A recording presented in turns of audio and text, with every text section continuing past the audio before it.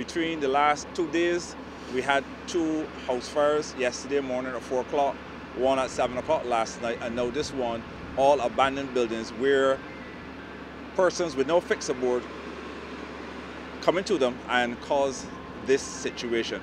Now we have the arteries of Bridgetown closed, causing tremendous chaos just because we have abandoned buildings occupied by those vagrants and other persons without any fixed place of abode.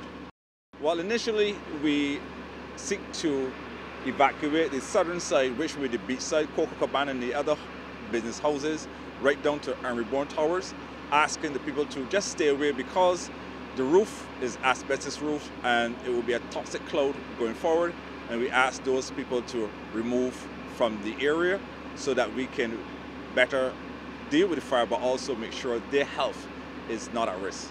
This is the 7th one for the year. In 2015, we had 2 major ones within 1 year.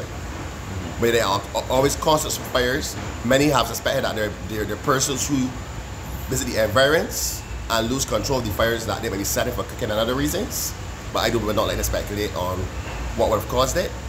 But for us, it's a regular occurrence. Unfortunately, it negatively impacts the poor and the vulnerable that we continue to serve before medical and general health services, as well as our sexual and reproductive health and rights services. So this is where we're at.